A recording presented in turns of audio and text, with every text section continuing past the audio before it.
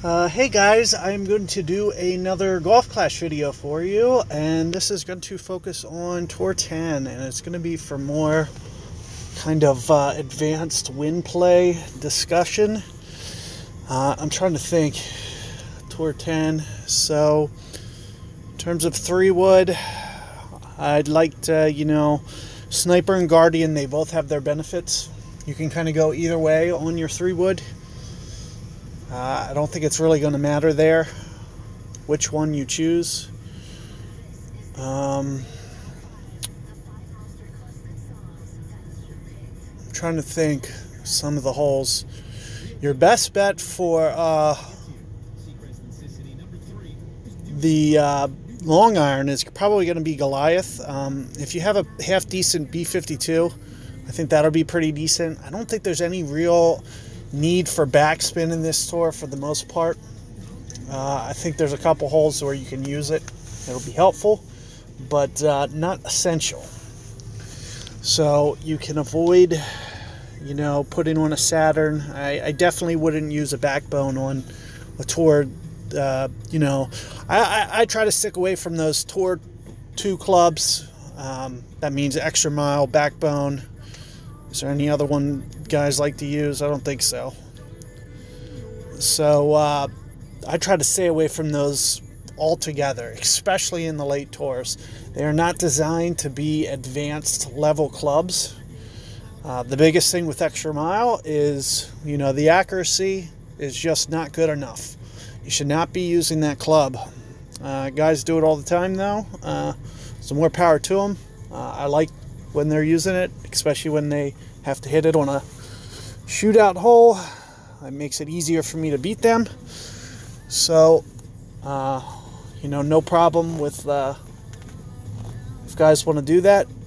I just suggest kind of taking advantage of them the best you can. What I'm going to do, instead of playing Apocalypse, I would do what I did with my last video, which would be kind of take it down to an Apoc 5. But I really think Thor's the better club for this tour. You don't really need a ton of cord. You don't really need a ton of what's the word? Curl in this tour. So if you don't have a Apoc 5, even if you do have a Apoc 5, I think the accuracies are pretty similar. Top spins are pretty similar. The only thing you really get the extra benefit of is with a Apoc 5, because you won't have enough backspin, is that you get the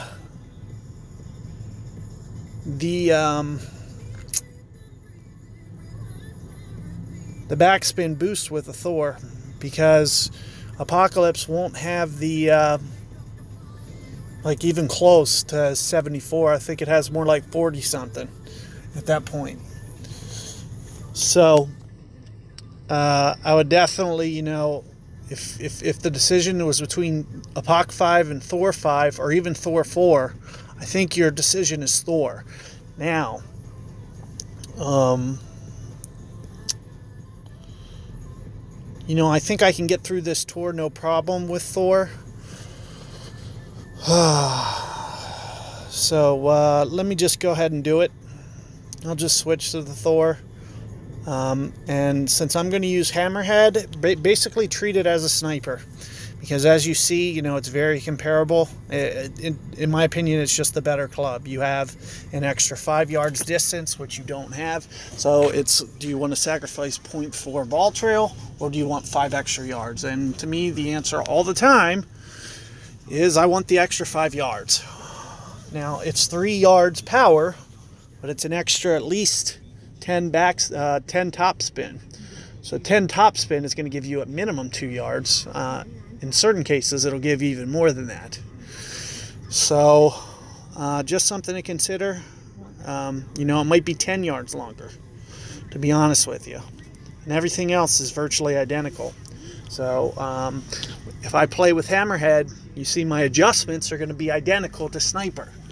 So the only reason I'm using it is just because it's my preferred club. I have no use for Sniper. I think it's, out of the bottom 4 woods here, especially when we're talking about max everything. I think it's probably your weakest option, with the exception of maybe Guardian. I think it might be a little bit better than this club, just a touch, just a touch. The biggest, is being that top spin. Guardian not having top spin probably makes it the worst out of these four. But Sniper, if we're talking max cat, max hammerhead, Sniper is probably the second worst out of these four, behind Guardian. And, hammerhead and Cataclysm, especially once Cataclysm gets up to a 7 here. And as soon as accuracy, I think Ball Guy comes into like 4.2 or something crazy, and accuracy goes into the 80s, like 84 or something, 82, somewhere in that ballpark. As soon as that gets into the 80s, as much power as it has, that is no question, without question, the best club in the game. I mean, there's no, it's not even up for debate. The only one that would give it a run for its money here is Hammerhead, but it's still not even a fair fight. I can't wait to do the side by side with those two, so I can see it on the same screen. Because Cataclysm's just going to have it in every department, and Hammerhead is just a beast. So for it to be that much better than Hammerhead is just sick. I mean, the only thing you're giving up is a little bit of accuracy, and that's it. But if you hit perfect ball anyway, accuracy goes to 100. And, it's essentially a perfect club at that point. So you're talking about probably the best club in the game. Better than Thor 7, better than Epoch 7. And the biggest reason for that, in my opinion, is... the difference between Epoch 6 and Epoch 7 was kind of minor. Whereas when I look at the difference between Cat 6 and Cat 7, it's pretty major in my opinion. I mean, I'm going to get an extra 10 top spin there, and I'm going to get twice the accuracy. I'm going to go from 60 to 80 something. And that, to me, is just a major jump. A major jump. When I went from Epoch 6 to Epoch 7, it was negligible. I was take it or leave it at that point. It was like I would have rather had the cat cards and got my cat up to a 7. But I'll take what I was given. I'll take the Epoch 7. I'm not going to complain about that. And but anyway, let's go ahead and do some holes here. Did I switch? I think I switched drivers. I believe I decided. So if you want to talk in terms of what you should be using, I would definitely highly recommend, everything I kind of went over there. Thors as opposed to Apocalypse. I think it's better to have the accuracy boost on this tour. Oh, that's another thing. I might not even be able to match anybody because I have too many trophies. I should pull out my other phone, see if I can match myself. That'll make it really interesting. Let me see if I can pull this up real quick. I probably can't even match myself, so it probably doesn't even matter. Let me try it real quick.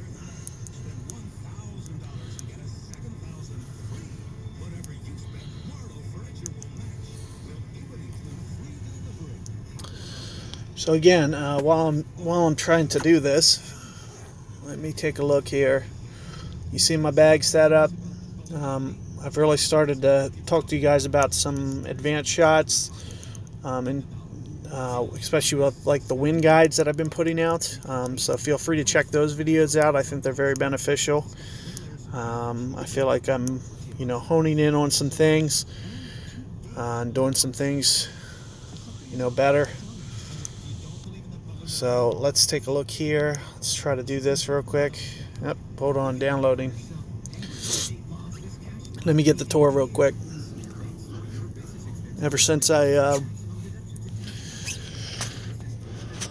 been playing, I've been alternating devices here, and I'll close the app down and have to reinstall it, or not reinstall it, but reinstall the game data every time that I switch between my two accounts on the one phone. More so than anything, I did that on the tournaments.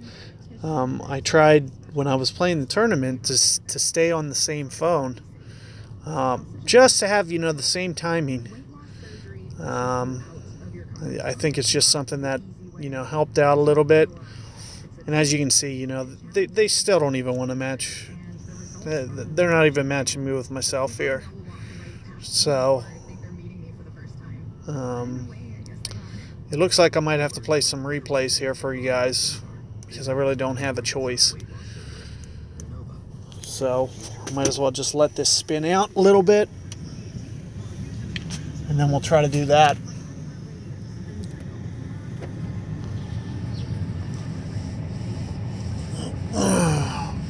Let me see if I can't get a couple games in for you guys. I do have a lot of Tour 10 content out there for you. I have it on both accounts. I have some really old stuff from my main account, and I have some, more current stuff on the, I think I put like 4 hours of content using like Thor 2 and 3 for you guys on Tour 10. So you do have a lot of resources out there, but I wanted to just focus a little bit more on like advanced technique for this video, and that's why I'm putting it out there.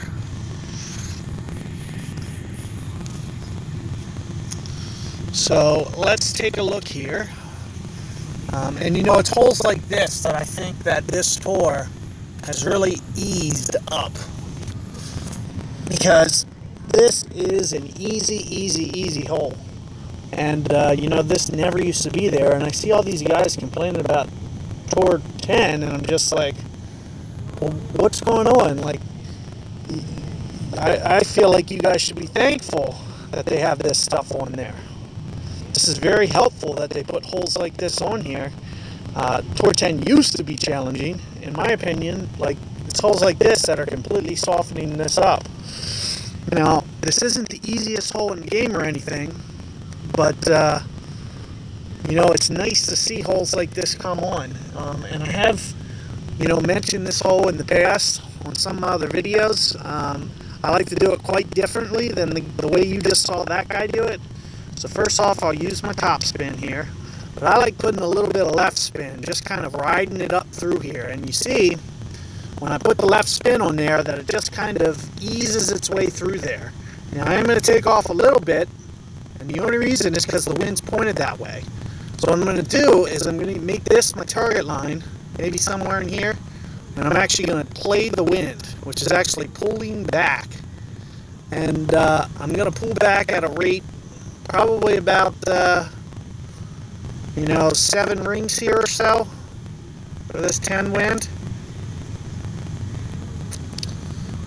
Of course, perfect ball. And let's see if I didn't take off just the right amount. It looks pretty good. It's coming up through there. Now I did take off a little bit too much. It's a lot better if I get it down there farther.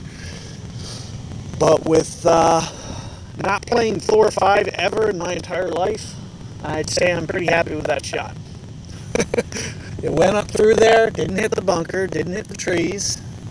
I played it about 1.5 per ring, give or take, more or less, in the ballpark, which is under the number that you're supposed to play it. So since accuracy 64, it would, leave you to believe, 1.7 at max, which is pretty close to where I was. It was close to max distance there, especially when I pulled it back to 9 rings, because then it took off my power ball by pulling it back that way. It was like I didn't have the Kingsmaker on almost. And look, this would have been a simple shot had I just got it up to Endbringer range. I would have made this no question on this guy. Now, I'm assuming that I'm probably still going to make it anyway. It basically comes down to perfect ball at this point, I'm pretty sure. With an easy win like this, and, Hornet on here, I'm going to go about 3 rings, and I'm pretty sure that should be enough. I play about 1.7-ish, and I know it's not terrible when I do that.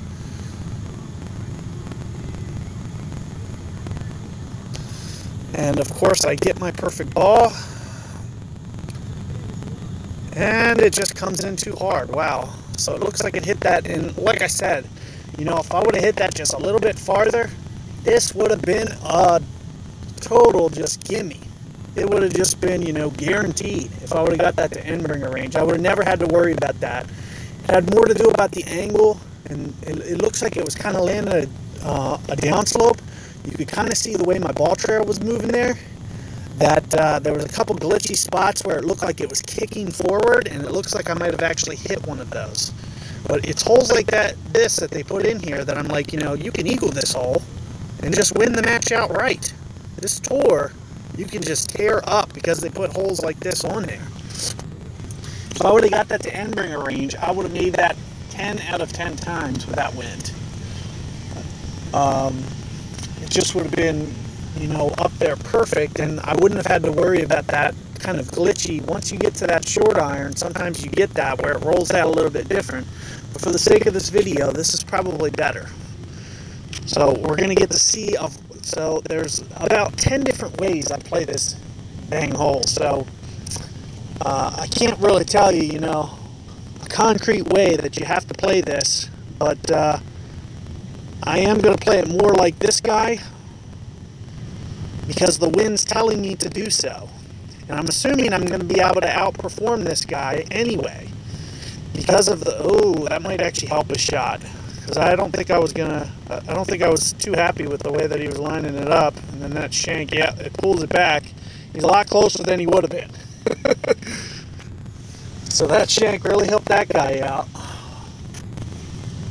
I'm trying to think of this hole. Now I know that you're always shooting down to a lower elevation here. And like I said, I'm going to you know, model this guy's shot type here. But I'm going to utilize more backspin because I have it. And again, like I mentioned before, you know, you're shooting down to a lower target, so you have to play more rings. So instead of playing like the usual, like maybe 2.0 that you should play here, I'm going to play more like 1.7, 1.5, somewhere in there. I'm going to play like 7 rings here. I'm not going to really use curl on this because it's pointed that way. And this is what differs from my usual shot, because I would usually curl this. And I would usually curl it pretty good. But I'm not curling it here. Why? Because of the fact that the ball is, you know, it's putting like 2 or 3 side spin on it to the right naturally because of the way that it's pointed. The wind's pointed to the right. And yes, I got that platinum chest. That's what I was really hoping for. I had a feeling that it was coming because I've basically got a whole bunch of golds. So I'm really glad that that came for me. And that was a really good win for me. So I'm happy about that. And we're going to keep rolling with this video. And, you know, that's the one thing that I want to, you know, just, if I can stress the importance of, you know, just understanding the way that the wind works. You saw my ball trail, how I had it way off to the right of the green, near the fringe. And that is the part that guys just aren't understanding. They just don't have a good enough grasp of, and that's why I'm trying to put words to it to explain it to you guys. You saw how I was aiming. It looked like I was aiming on the fringe, right? So you have to visualize the shot and just say, oh, well, you know, I barely need to curl this. And you saw I hit it, and it went right at the hole. I barely curled it. I mean, that's just case in point, like just showing you the dramatic effects of the wind. And if you can't visualize that shot, this game just becomes, you know, harder and harder for you to play.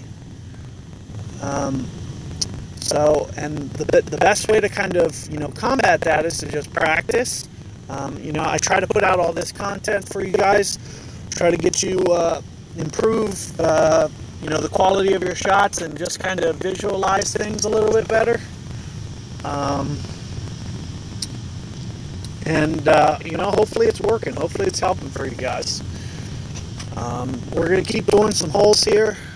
I do have, you know, we've only played one hole and I'm already 20 minutes in.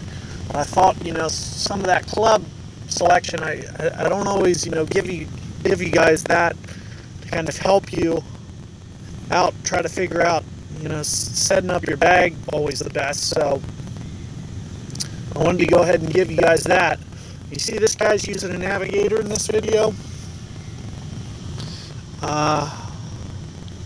You know, this is a hole where you could definitely do that if you want. I probably will.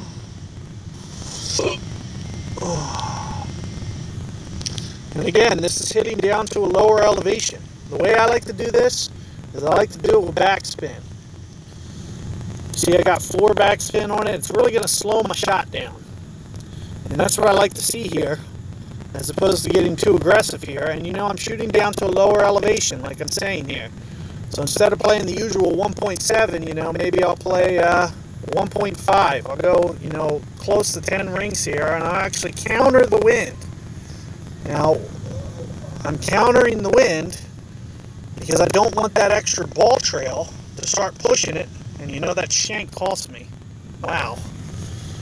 I shanked it left, and it actually pulled it left. This hole can be a little touchy, so what I was trying to do, which is, it looks like I went 1 ring too many, because I usually like to account for that 1 ring, and it looks like I didn't quite account enough for that 1 ring. But that's okay. We'll try to, you know, scramble a little bit here, so I can show you just a little bit of variety here. It's okay if you make a mistake. It's just kind of how you react after that mistake. Tip number 1 I have for that is, you know, just keeping your composure and getting out of the trouble. You put yourself in trouble, well, on your next shot, try to make sure that it gets out of the trouble. That's step 1 to making the eagle still here, is to be in trouble and get out of trouble, to give yourself at least a pitch at it. Now you're seeing that the wind that they gave me is kind of screwy anyway. So you know, I have to really work for this sucker. And you know, it was really close. It was about to be perfect, and then you saw it just roll down the hill. Oh wow, this is actually a bunker. So what you're going to see me do here is I'm going to spin it up towards the opening there, get kind of close to where this guy is.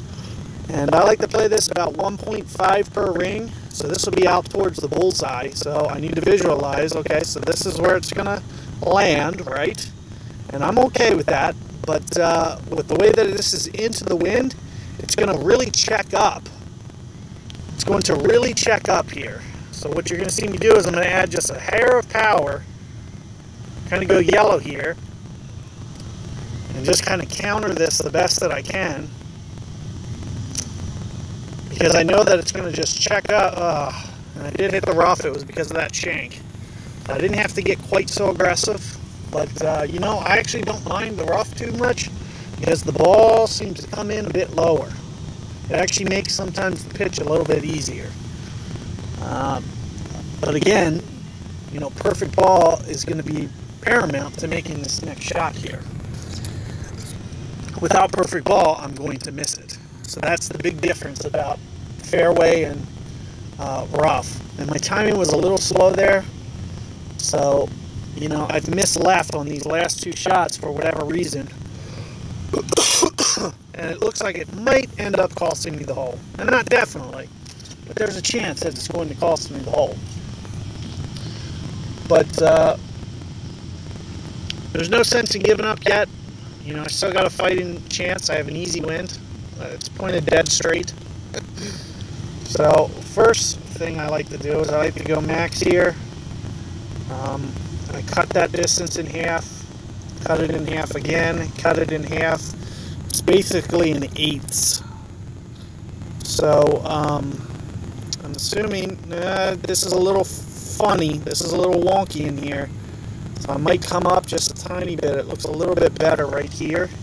So I might try to play the shot right here and just try to get it lined up. And it looks like, you know, I only have to go about a ring here, more or less. When I cut it into 1/8 like that, it's only about a ring. So, and I just missed my perfect ball, means I miss out on the eagle. So, you know, this is a very rare instance for me where I made a mistake here. I know you don't see, you know, that kind of dramatic mistake from me very often. I'm going to go ahead and we would just go into another hole that was just, you know, poorly executed start to finish on that hole.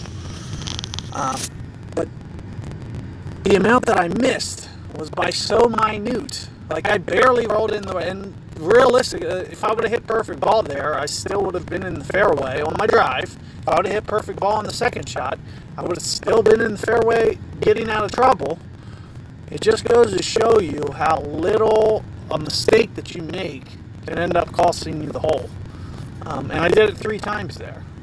I was just off of perfect on my drive, just off of perfect. Well, I was 2 rings off of perfect on the second shot, and then I was 1 ring off on my third shot.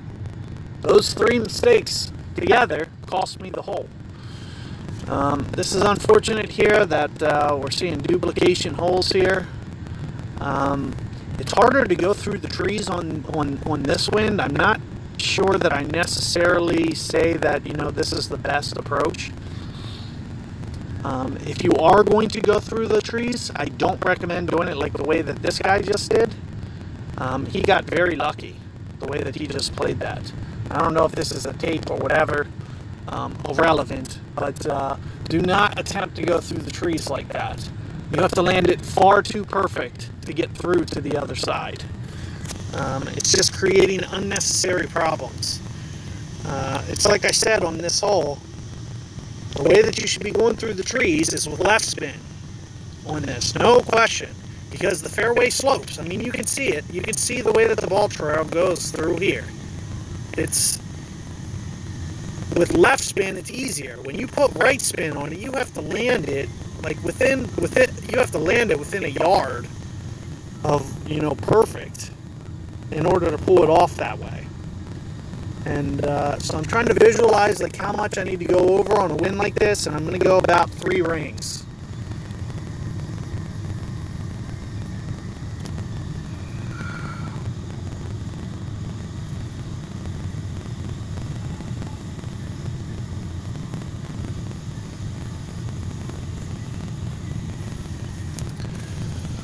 And as you can see, I just kind of grooved it through there. It's not too bad. We got another easy wind here. Tell me you're not going for the dunk. Oh my God. What a dork. Unbelievable. Okay, this makes at least a little more sense. So, what I find funny is when you have an easy win like this, like kind of going for too hard of a shot, it's just kind of one of those ironic things to me. Like, especially, like, I couldn't tell if he was about, it looked like he was about to go for that dunk, and it's just like, why? The way that the wind was pointed, this is like an easy shot. Again, I'm going to be in that same problem where it has, I feel like I could hit that, you know, that little groove there. And again, I'm more towards, it looks like I'm not seeing that run out glitch here, which is good. Again, I'm going to do kind of the same MO that I did last time, which was about 3 rings here. Of course, I'm going to, you know, play it this way. Pull straight down. A little bit over 3 rings here. Perfect ball. Nothing but cup. That's the way I should have had it both times. I was a little unlucky with the first one. It just looked like there was something funny about that, something glitchy about that par 4. Just the way the ball was landing just seemed a little bit fishy last time. But that's okay because it let us get to the par 3. I wanted to see that. I wanted to be able to show you guys. But I also want to show you about holing out there, because if you get that hole, you can just win outright. And there's 2 drivables set on this setup as well. And if you're a little uncomfortable about those 2 holes, because I don't know if we're going to get them in this video or not, I have plenty of content showing you guys how to play the, you know, multiple approaches to the other two drivable par fours, like from the UK course. And those are the ones from the UK tournament that you guys played too. I'm sure you already have, you know, a pretty good game plan for that hole anyway. But this is just kind of goes to show you as to why, you know, this tour, you should be able to kind of barrel through it a little bit. If you can just, you know, focus on definitely perfect ball, one of the most crucial things, and being able to bounce back. You see, you know, I played that hole, at one hole, shot 1, 2, and 3 horrendous, and then get to the next hole and just completely erase that from your memory. It's not even something I'm worried about. And here's one of the holes that I was just talking about. So this one would be drivable, but with this wind, it's not drivable. I'm going to do the same thing. I'm going to keep some Kingmakers on. I think for this tour, Kingmaker is a great ball. The only other one that I think is a really good one is Katana as well. So let me just, for this sake here of this hole, let's just switch down to Katana. These are the two balls that I really like for this tour. And the way that I like to do this is kind of with like 2 topspin, but since it's into the wind, I'm going to do 3. And I'll do about 4 rings here. I'll play it about, you know, since it's straight into the wind, more like 2 per ring. As opposed, and plus, you know, shooting to a lower target, kind of like last time, how I was mentioning. Which means that you usually have to play in it. Oh, and I just hit that. It's no big deal, but what it does is it keeps me from running out the whole way towards the bottom of the fairway. But you have to be a little cautious. So the way that you just saw me do that, to where I was, you know, cutting it close, you can't hit it, you can't barrel it into like the, you know, middle or third of the way into that fairway there. You want to do it kind of towards the rough there, especially when I put that extra spin on to make sure that it doesn't run through that fairway. And let's see what this guy does, so you can kind of see it. And you're seeing hit seat. This is what I'm talking about right here, and it just didn't stop. That's what I was talking. That was exactly what I was telling you about how you need to avoid. Now, one way to avoid it is to just put less topspin. So if you did no topspin, for example, you could land it there, no question. So just something to consider. Now what I'm going to do is, because it opens up the fairway, you see aiming over here doesn't open up the fairway, so I'm going to bring this in right to left. And I'm only going to use 1 bar of backspin, because I know that into the wind, it's going to create extra backspin. So you're going to see me put it on the left here, and you know I'm going to be max club. So you see I'm putting it off the corner, and then I'm going to play my 12 rings on top of that.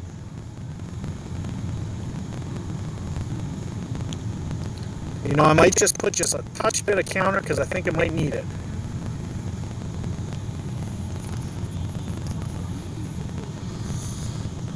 I needed more than that. So you saw that I went, this is kind of a perfect example. This is what I'm talking. You saw me go to the 12 rings. That's supposed to be spot on. And you can see power-wise, I was pretty spot on. But what happened to that ball? It got kicked way out to the right. So when we're talking high winds like this, that's something that you have to consider. So you either need to counter it with some side spin, which in this case I was unwilling to do, or curl it. And the reason, you know, you saw how I was setting up the shot. I wanted to aim to the left so I could keep it from, oh, that was close. That guy almost got that to hop in there, which would have been really nice. But we're going to go to overtime, and I'm great that we're getting to the bonus hole here, par 3. So it's good for the video. We have 2 holes where we didn't get to it, so that's kind of annoying. It doesn't make the best video when that happens.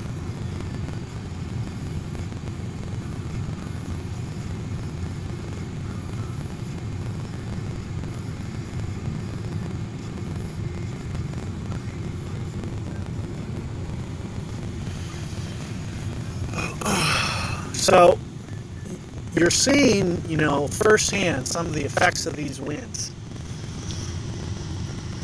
Now let me talk a little bit about what I like to do here. So here I'm going more towards max. What I like to do is I like to utilize this slope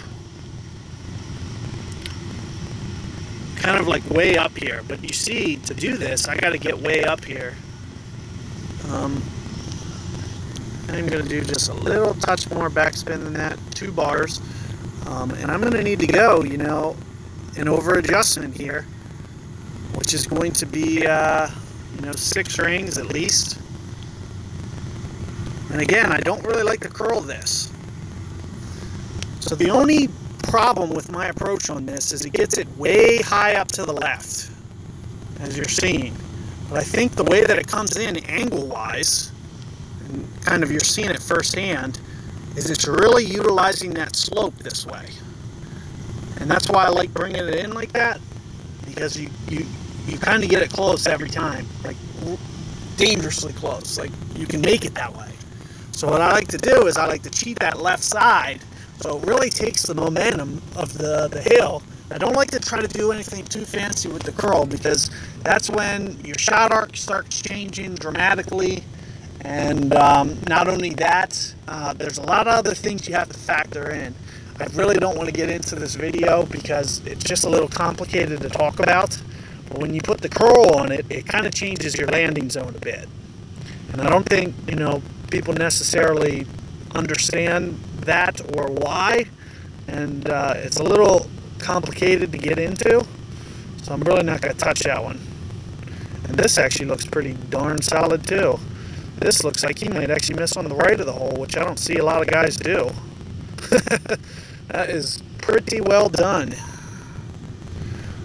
It's very hard to get it on the right side of the hole coming in there.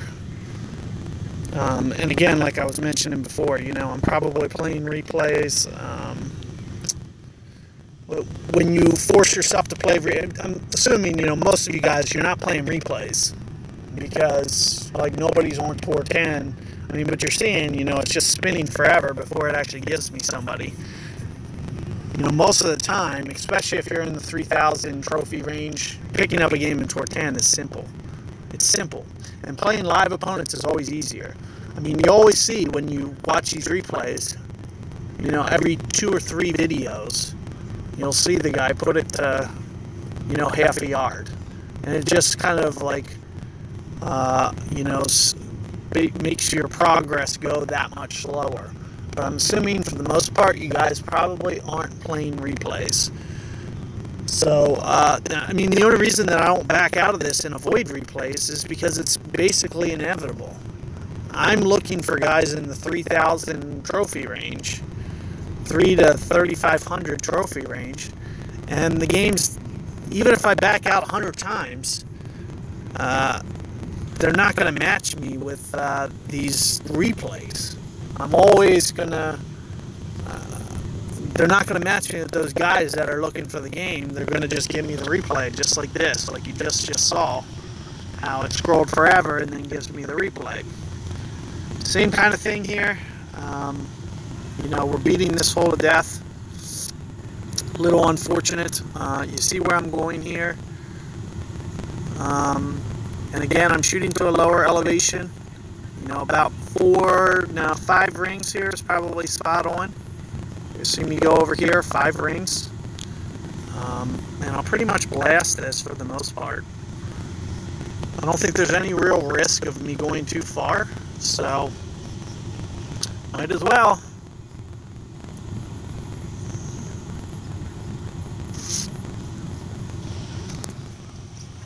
It just kind of goes right through there.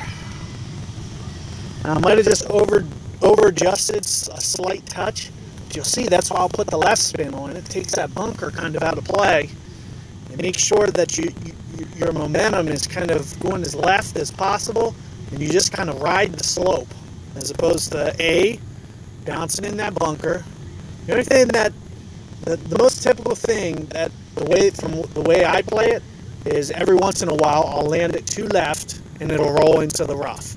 But it's usually to the point that it'll only roll into the rough after it's to the tree. So you're not dead. You don't roll under a tree for the most part. And let's see here.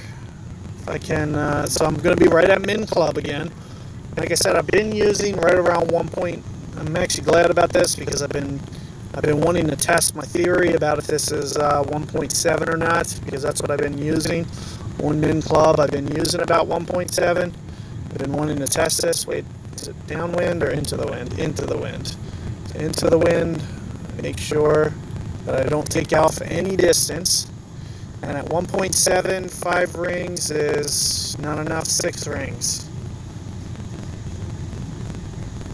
So let's test this theory, see if this is anywhere remotely close.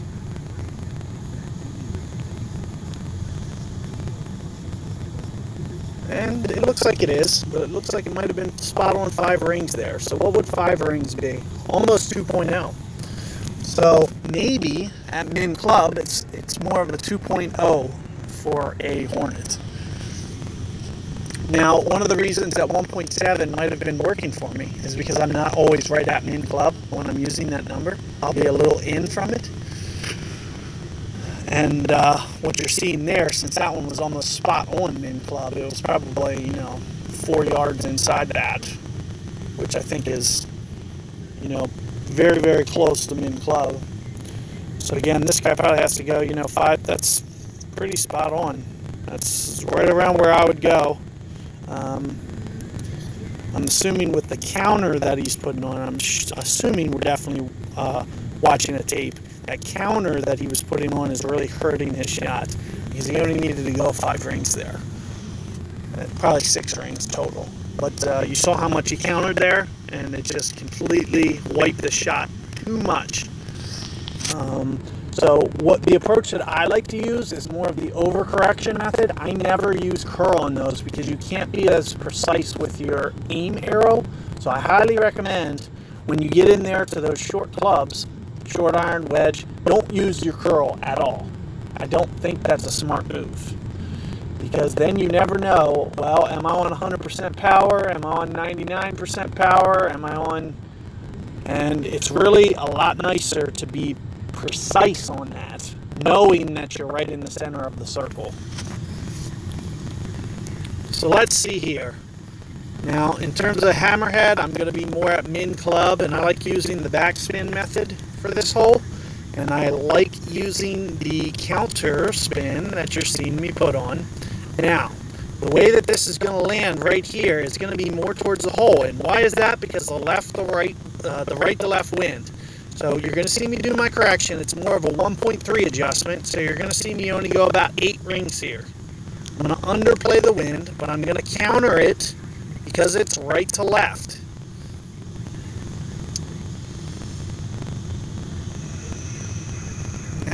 It's not getting there. So I was just a little lazy with the way that I pulled it back. Now what I noticed on this hole is that tends to happen from time to time, but you saw that I got it online. Using that method, if I would have got that to the hole, it would have gave me the best chance to get as close as possible to beat this guy. And that's what I want to give you guys, is the best chance to beat. And the great ball that I hit, it kind of took off a little bit of distance, so I probably lost 0.3 of a yard because of that. It wasn't the end of the world, like it wasn't going to change the shot and make it to the hole, but again, if you can counter to the right and then also do it with some curl, let's see if this guy kind of uses, yes. So the method this guy is using is exactly the way that you should be doing this. Now, if the wind's the other way, it doesn't necessarily mean that you want to be using this method that we just did, or that we both did here. Now his didn't make it to the hole either, so I'm assuming he's going to be outside my ball because he used more slope. And that's one of the oh, wow. There's no way. 1.82? Give me a break. I got robbed.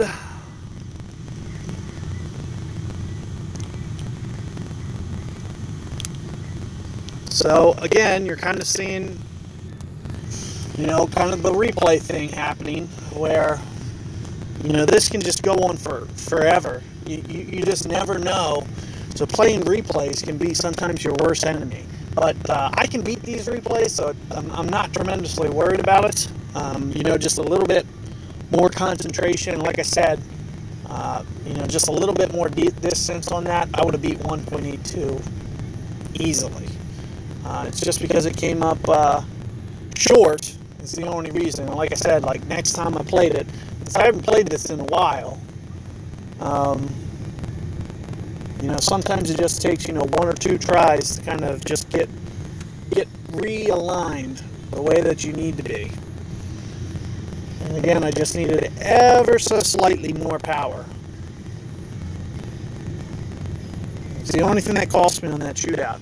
And like I was mentioning, let's just say hypothetically on that last shootout hole that we had a reverse wind where it was left to right. Well, I wouldn't use the right curl there, because doing that is going to take it more up the slope, like you saw his shot, like you saw in his replay where it went up the slope and back down. I don't recommend that shot. He got very lucky to keep it where he did.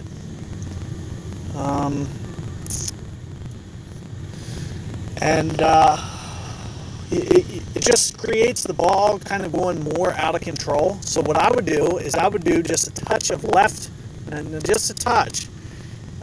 If the wind was reversed, I'd do just a left, just a little. I wouldn't even curl it at all. I'd just use my side spin, maybe like 2 bars. And then I'd do the same approach where I landed it about the same, and I'd have to use the slope a little bit. Unfortunately, I would have to use the slope like kind of up higher where his ball. It's because there's no avoiding it at that point. There's really nothing you can do about it.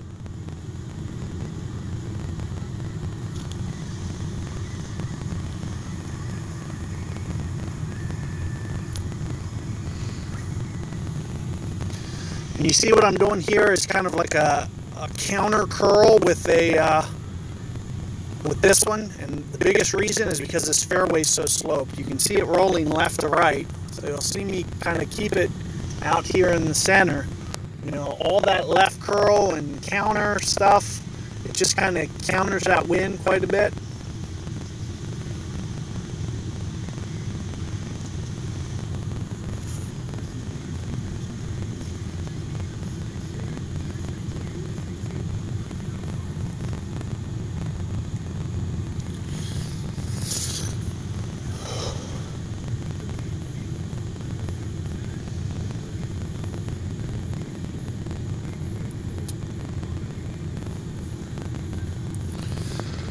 So on this hole, you know, especially since you see the side wind, I want to, you know, kind of reiterate this kind of this counter approach.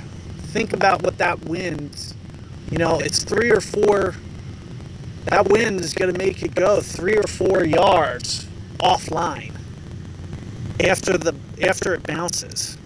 So you have to consider that into your adjustment. So there's a couple ways to do that. Let's just say, because I think I'm going to be on B52 again. So there's 2 ways that, you know, you can kind of do it. You can do it with some counter. First off, I want to see, you know, it looks like I'm more in the min club. This is actually kind of a hard. So I'm going to do kind of, you know, a blend of the 2 a little bit. You see I'm putting some right spin on this. I'm going to try to make this my landing zone, but I'm also, on top of that, right spin I'm putting. So first off, I probably need to go, for example, maybe 6 rings here. It's probably pretty good because I'm more towards min club, but I'm also going to counter on top of, because of that wind, the way that it's pointed.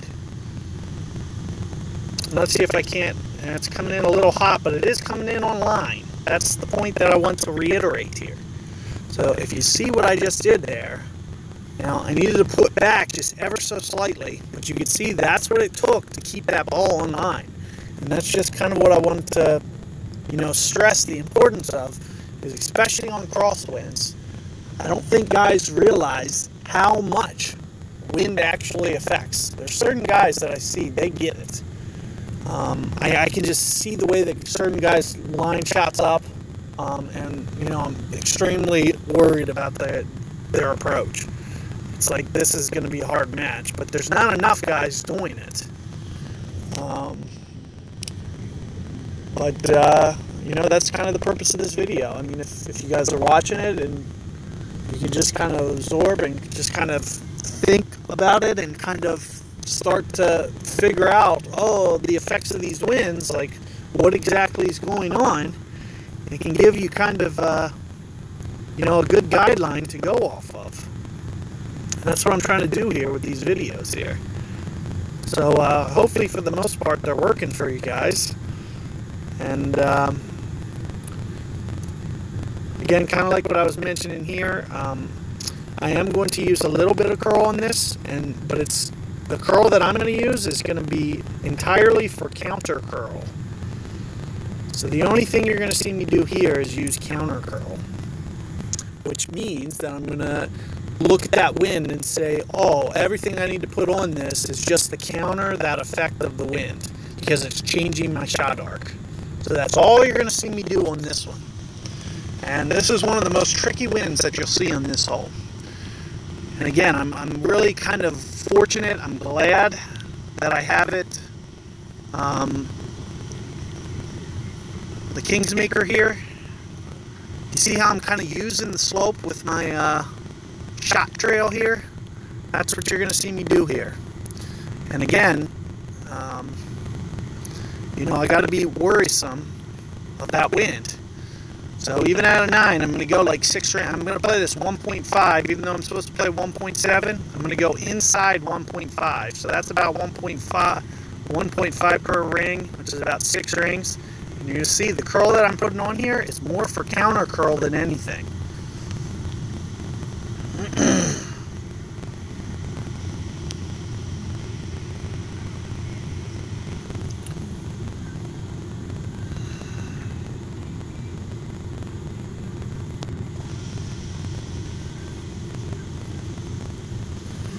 And it looked like just an ever so slightly I overplayed it. I wanted to be a little cautious. You know, hit it out towards the middle of the fairway. I was a little cautious with that wind because you could see my landing zone. It was more towards the middle center. And like I said, under perfect situations, you saw me do it the first time. You know, the wind was straight. It was pointed straight. So what you saw me do with my play the first time we did that is I intentionally kind of went very, very left on the fairway up there, because I like the way that it just naturally uses the slope. And what it does when you use the high, you know, go very left and use all that fairway slope, what it basically essentially guarantees is you're not going to keep it up there. Where I'm sure you've seen it, I'm sure you've all done it, to where you basically, you know, ride the slope and then it stays up on the top shelf.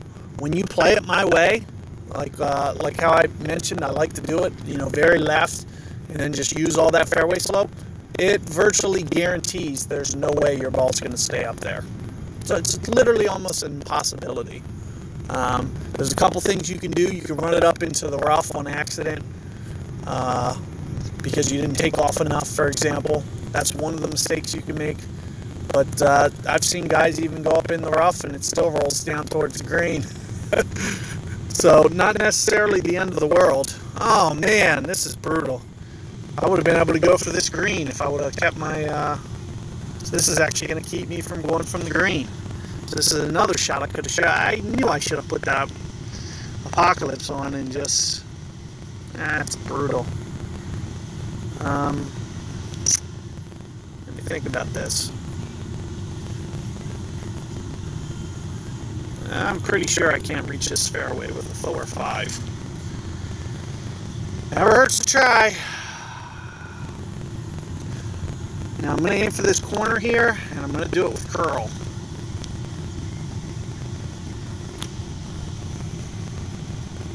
What do you got to lose?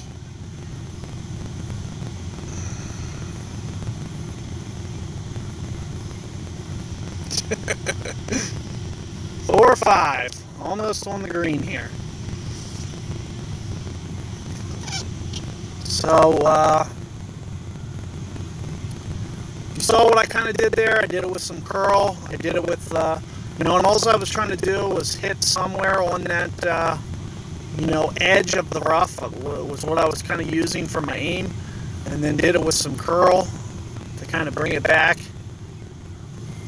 towards the green. Under normal circumstances, downwind, you know, I don't dislike the approach that I did no matter what. Even, let's say hypothetically, you know, you don't have that ball, but blasting it even with a Titan has its own benefits. If you blast it with a Titan and get it way down there, even if it's in the rough, you can still reach the green. So like I said, it just kind of has its benefits. So I don't think it's a terrible shot. And again, here's max club. I'm going to go to half club. I'm going to go to about quarter club. And I'll do this with some top spin here. So let me think about this. So quarter club is about, I've been playing at about 3.2, give or take. I don't know if I'm spot on quarter club, but at 3.2, that's about 5 rings, maybe a little bit more than 5 rings. So I'm going to try that. I'm going to just try to go a little outside of 5 rings. It's really hard to tell with my finger on that spot whether or not I did it or not.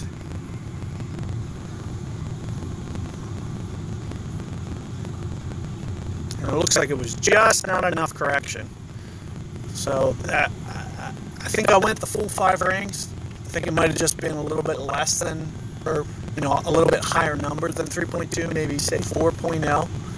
And only, no, that's opposite. Maybe I was inside a quarter club. And the number should have been smaller. Maybe the number that I should have been using was 2.5 per ring, for example.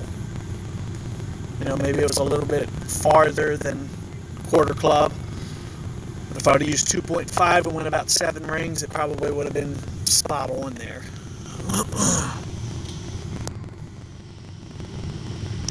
But nevertheless, you know, just something where you can take advantage of an easy eagle. And I was glad that we got this hole and I was able to at least show you that shot. So, you know, I'm sure a lot of you have some snow gloves. Of course, you don't have to waste them on Tour 10. I'm not encouraging you to. Because if you don't have a lot of balls, I highly recommend you saving them for the tournament. I think it's going to have more use in the tournament. Whether or not I win this match, I could care less. It's just a Tour 10 match. So if you don't have the balls to waste, don't waste them. That's the best advice I can give you. But if you do, like me, feel free to pull them out whenever. It's not a big deal to me. I'll pull it out on Tour 2. I'll be that guy. Well, nobody's ever made a post about me doing it, but I'll be the guy that pulls it out on Tour 2 just to hit some crazy green shot, which has no value because the wind's like 3, but that'll be me. That'll be something that I do. You know, just in friendlies, just messing around or whatever, just to see, you know, a crazy shot that you would never be able to pull off in any other situation, because you're on the short tees and you have this power ball that no matter what the wind is in Tour 2, you'll never get it there without it, because the wind's not high enough.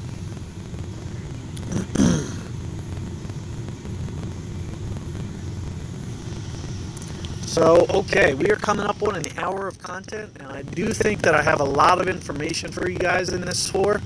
I am going to do at least one more hole, though. We're going to try to do some bonus time. And I just want to kind of talk a little bit more about this, just so you guys can get a sense of this. So let's do at least one more here. That may or may not have been a replay. So the biggest reason that I don't think it was a replay is because of his trophy count. That is right around the trophy count that I would expect somebody to actually be playing Tour 10 right now. So, and plus, not to mention, he went in the water. First off, he didn't eagle, right? So if he does an eagle, that's almost a dead giveaway that it's not a replay. Because, for the most part, the game does not... So, it never usually gives albatrosses in replays, but it almost every time on a par 5, it'll give the replay an eagle on a par 5, and then it almost always, unless it's a drivable, so the drivable can be iffy. It can be either or. Sometimes they'll give you the eagle, and then the other time they won't. So it'll be like 50-50, like a 50-50 split. But on the par 4, for the most part, it'll always be a birdie no matter what. So,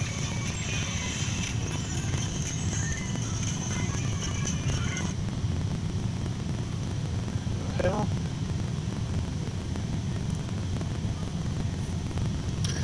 alrighty, so let's take a look at this hole. I have my Kingmaker back on since it's straight into the wind. Now I did want to talk about this hole because there's two things to consider here. Getting it down there far enough can be a good thing. You're going to see me try to beat this as far as I can. Now it's unfortunate that I don't have, a better driver here. I'm going to kind of aim for the center of this fairway here and just beat it as far as I can with 4 or 5. Oh no, that push right's I bet you're going to cost me. Let's see if it holds. Nope, I'm good. But, so, that's as far as I can beat it down there. And it's not going to be enough to get to the green here. Now, there's certain ways that I can cheat the green on this hole. It's super risky, though.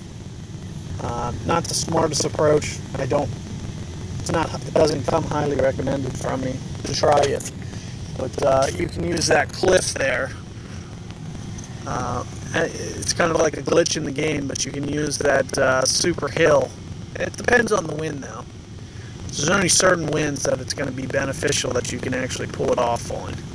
But you can use that mega hill to basically cheat the game a little bit, because you can put your shot arc at a super high elevation, which will create basically like distance that you would never be able to hit, for example. And look at it, if this would have been downwind, I had enough club to get there.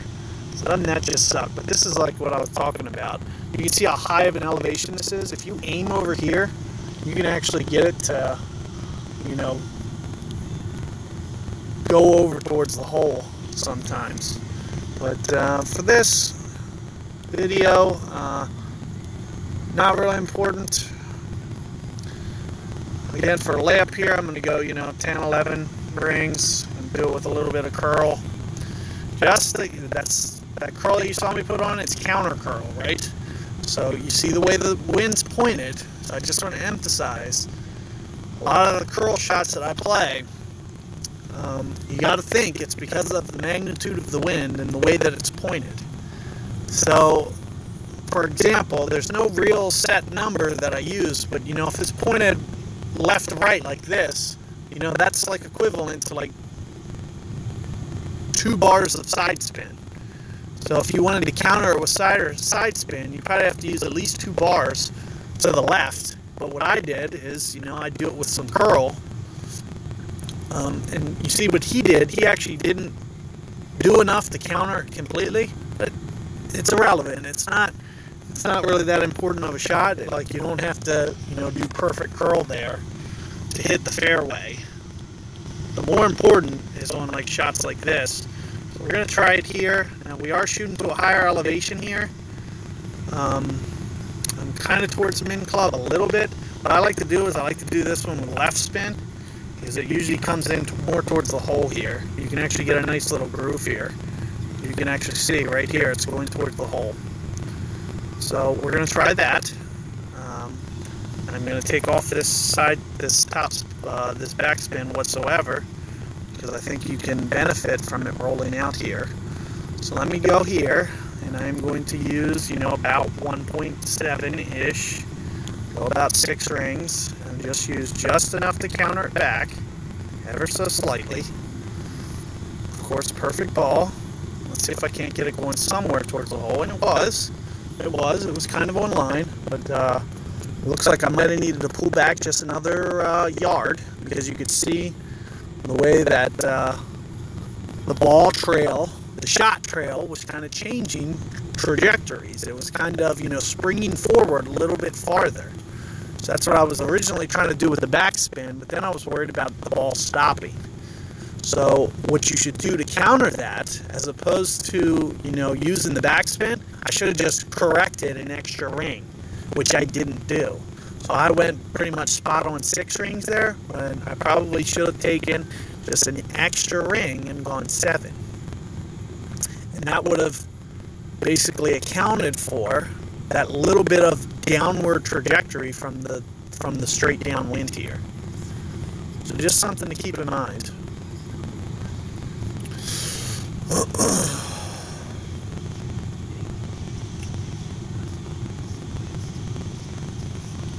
And again, with this guy's trophy count, you know, I would almost suspect this guy might actually be live here.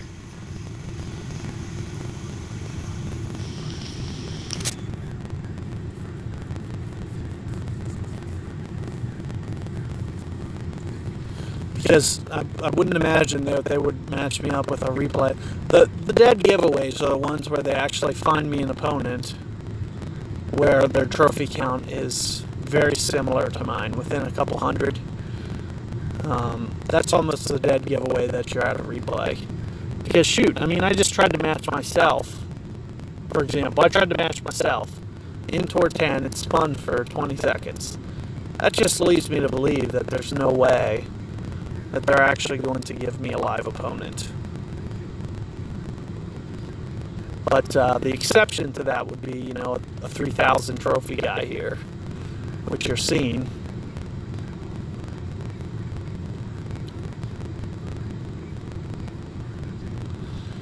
Good, we got another replay. So this is 3 of the holes, but I think there's even more than this. There's 5 or 6. We didn't get any of the newer ones. But I have worked through those on some spooky cliffs.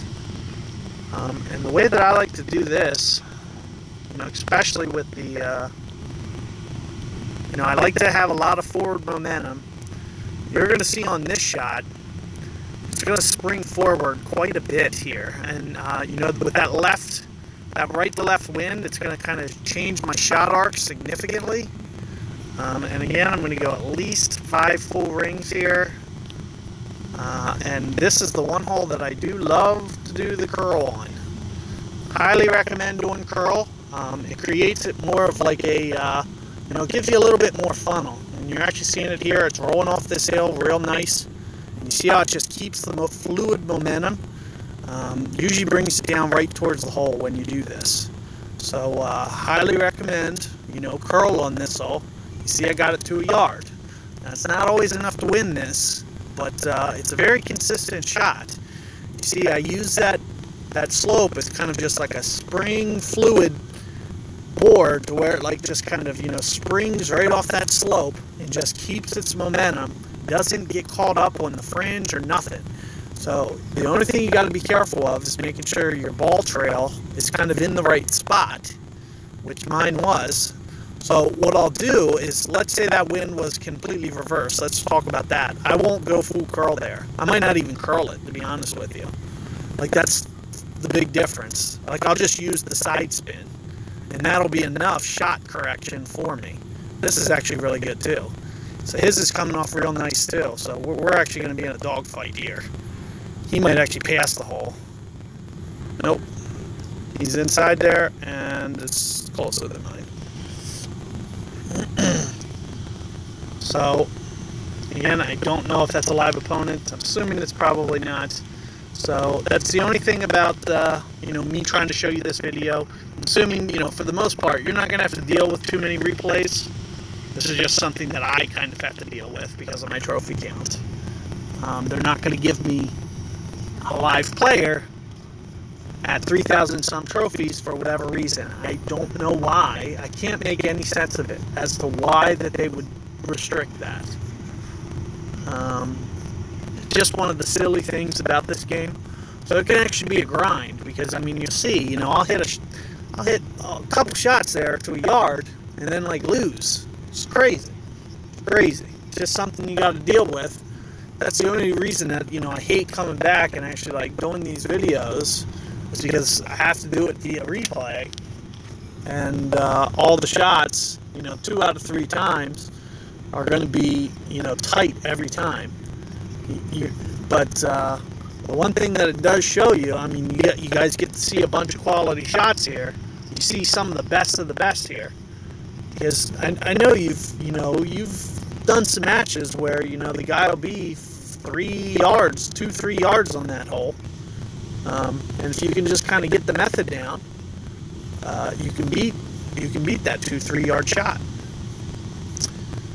So this is good here. We got another new hole. It's unfortunate of the wind. This is going to be a pure layup. But this is another one of those holes that I'm just mentioning that's on this tour. You can get your eagle outright and just win this hole. The biggest thing for this one is just trying to get your power set correctly when you're actually able to go for it. Now I can still make this from this other fairway. So that's what we're going to try to do, is I'm going to try to show you kind of the best approach here. I don't recommend driving it over to where that guy did.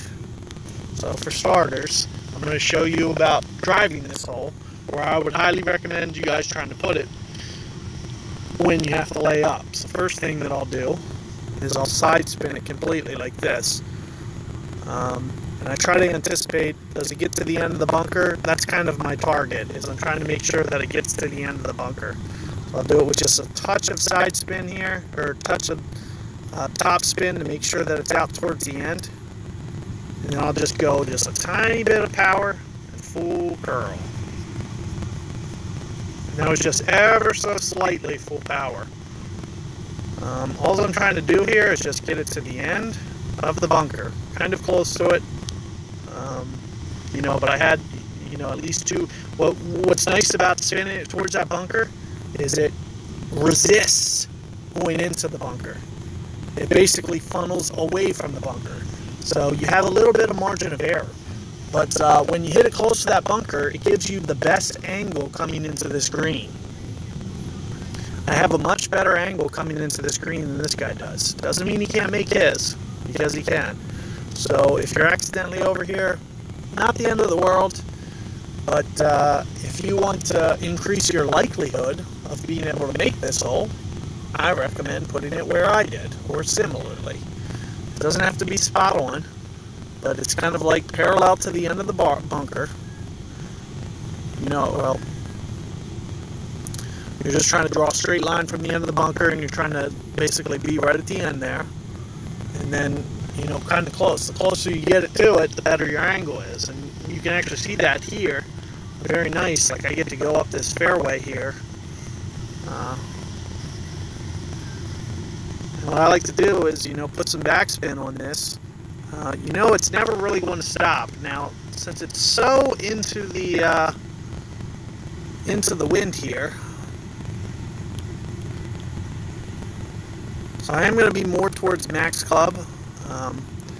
And you see shot correction. Now I like to get it to where it's stopping right around here. So that's what I'm trying to groove here. Is I'm trying to get it going this way, and then I'll do, you know, my 11 rings. I need to go at least 11 here. And then I'll do it with just slight curl back too, just so it doesn't end up too far. I'm hoping that right doesn't end up screwing me. We'll see. I'm worried that it's going to be too far right with that shank.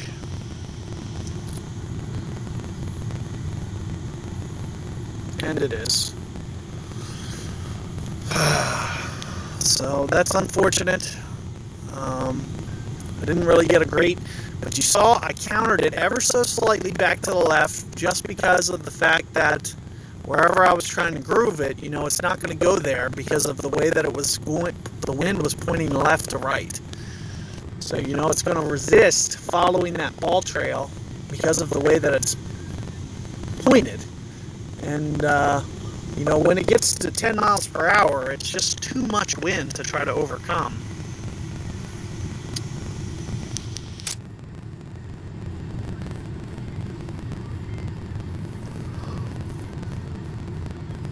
And, you know, my shot would have been very close had it not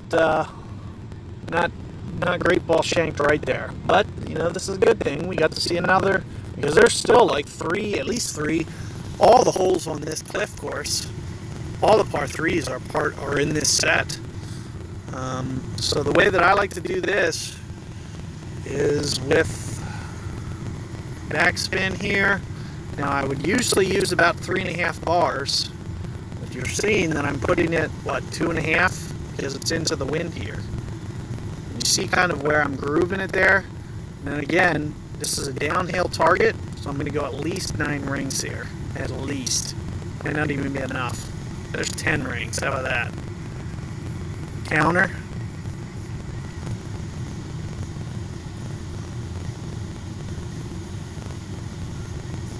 And again, you're seeing 2.5. Just missed ever so slightly. You saw I used 2.5 bars there when I would usually use 3.5 bars. And it's because it's straight into the wind. You're seeing it check up far more than it usually would. So the mistakes that I'll usually see guys do, and let's talk about that a little bit here, is guys, they'll still go into the 3.5, okay? So for the most part, this is too much spin. Now there is exceptions. You can land it very close to the edge of the fairway. That's kind of your exception here. But, you know, chances are this guy's not going to make it to the hole. There's almost no chance that he has of getting to the hole because he's taken off too much in terms of backspin.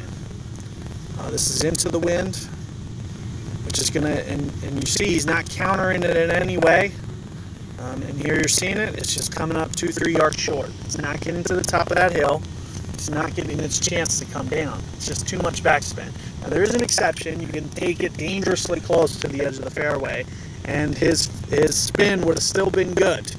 But it's a risky shot. So is that something that you really want to do? I mean, do you really want to be taking that risky shot and potentially landing it on the rough? You can just take off a little bit of backspin like you saw me do. And vice versa for downwind. Let's say that was downwind, I might use 4.5 backspin, 5 even, depending on how strong it is. If it's pushing, you know, 14 miles per hour, 5 backspin, no question. You want to hit more of a stop shot in that scenario. And here's the problem. I have B52 on. Not the greatest club because it doesn't have 5 backspin. So, all things to consider. But the importance of this video is just kind of understanding the way that the wind, the effects of the wind on the ball. And if you can just kind of, you know, get a good general, you know, idea of these. Now it looks like we're getting another hole here, so I'm glad that you know, I extended this video a little bit. We'll end it after this video, after this hole. This will be my last hole with you guys, and hopefully, you know, you find it very beneficial. What's nice about this hole is there's quite a few different methods to play it. There's a backspin shot with a Guardian for your second shot. And there's a topspin shot through the rough with usually a short iron, or also can be a wood as well. You're seeing this guy use Navigator. I might just go ahead and, you know, in his video he uses Navigator. I'll go down and use Navigator too. You know, I like to, you know, at times make things fair for, you know, both of us. The only problem with this is it starts bringing the rough into question. And now I'm going to be in the rough. So I probably just cost myself by matching this guy's ball. So I could have eliminated the bunker from even play by still putting on a... I could have eliminated that. And it's unfortunate I did that because I did want to talk about this shot, but let me talk about it with his. So what you're seeing happen here, you're seeing him do 1-2 bars, which is pretty spot on. It looks like a pretty good correction. You know, you always have to under adjust here because it's an uphill target. So, you know, 5 rings here will be too much for a Guardian. And it looks like that's about how much he went. And again, this is one of the instances where I could say you could just overcorrect. And it might actually be, you know, a beneficial way, because you really don't need to, especially with the slope there, you don't really need to worry about the, you know, the shot correction change because of the bunker there. Now, let me just show you guys how to get out of this scenario, because I'm not dead to rights, and I just want to kind of show you that. You can still This is actually probably too much, but it might be the only safe way for me to get over that bunker, make sure that I'm not in the bunker. So what you're going to see me do here is first I'll play the wind. First I'm playing the wind, so I haven't even started. Then I'm going to hook on top of that. So I'm going to go two and a half bullseyes on top of that.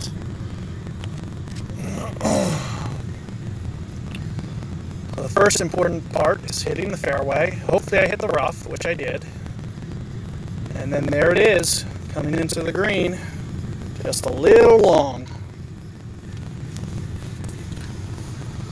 So I just wanted to show you that. And you know, that shot, if I was playing live opponents, like, you know, that guy would probably, you know, reach out and be like, wow. Because, you know, guys just aren't used to seeing stuff like that.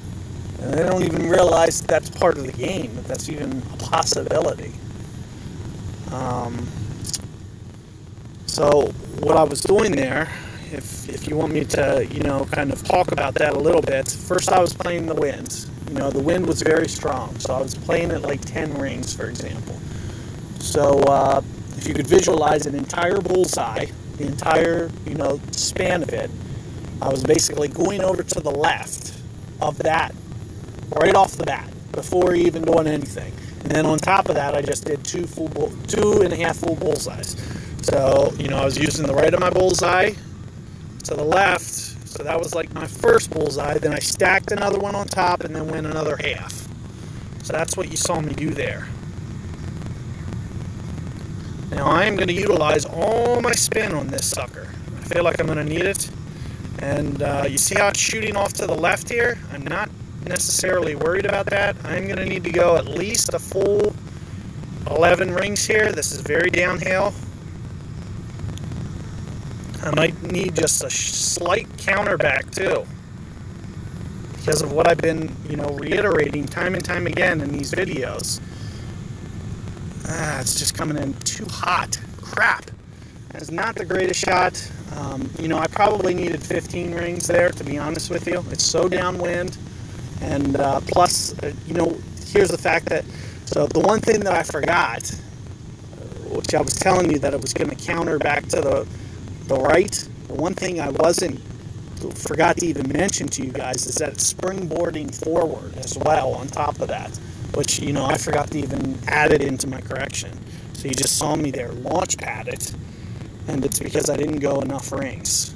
I can literally tell you I probably needed 15 rings. That win there added probably at least, at a minimum, you know, 4 or 5 rings for me. And you're seeing him do the same thing, not nearly as bad though. So you're seeing him take this one down. It's unfortunate that I couldn't show you, you know, a better shot for this, but it was all about my correction. I was probably off by about 5 rings. So just keep that in mind. You know, I went about 11. I completely just disregarded the fact that it was going to springboard forward. I knew it was going to do it, and I just forgot about it. The only thing I was thinking about was that it was going to, you know, be too far to the right. So keep that in mind. You know, downwind versus, especially like that, where it's shooting down to a lower elevation. You know, you have to consider 5 yards.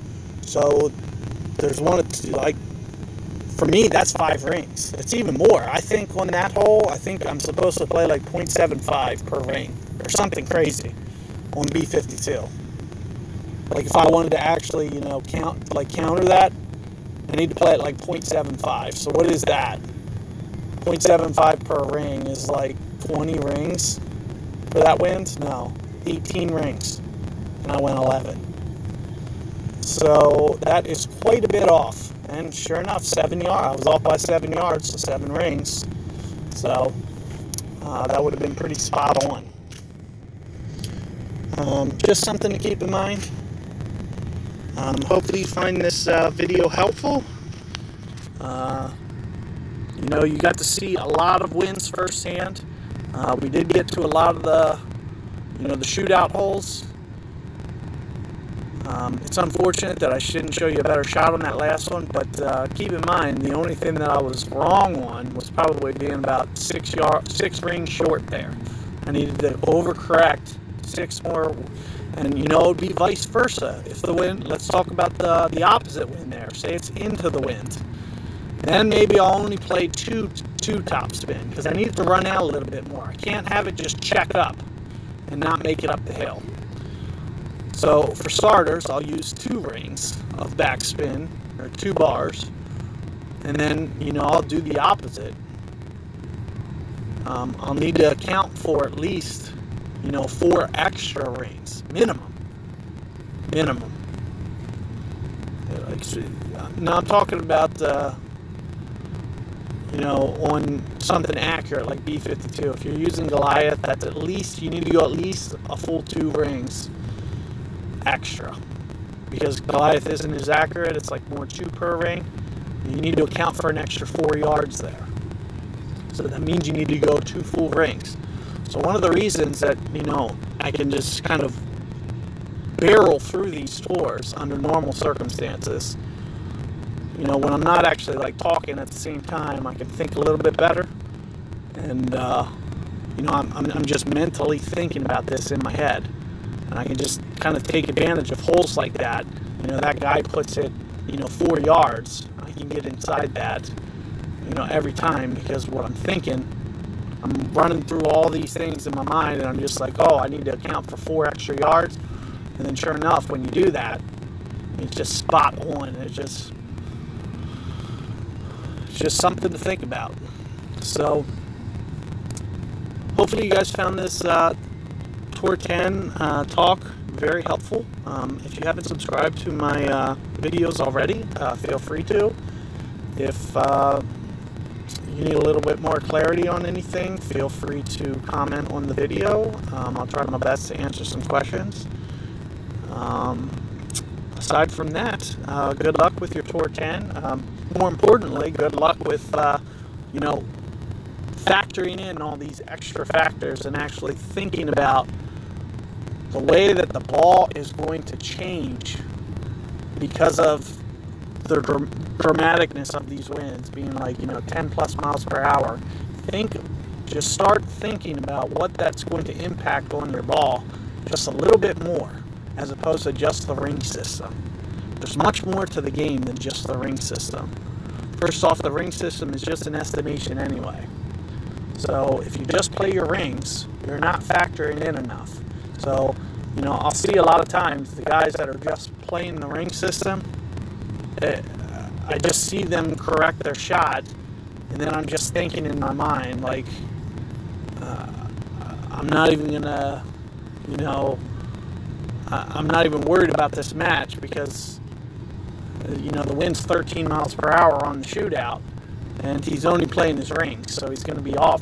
He's going to be off by what you just saw me do on the last hole, maybe even more than that, because he was like, I was thinking about one of the things when I needed to be thinking about both of them on that last shootout. I was thinking about the way that it was going to, you know, go to the right, not necessarily. I just totally disregarded that. Oh, it's going to also, you know, springboard forward at least an extra 4 yards. So, you know, keeping all those together, factoring all those things in, just be mindful of that and always thinking. And I think you'll have great success if you do. So keep that in mind, and good luck with Tour 10, Tour 11, all these later tours. I think emulating some of what I just mentioned there will really help you out dramatically. So good luck, guys.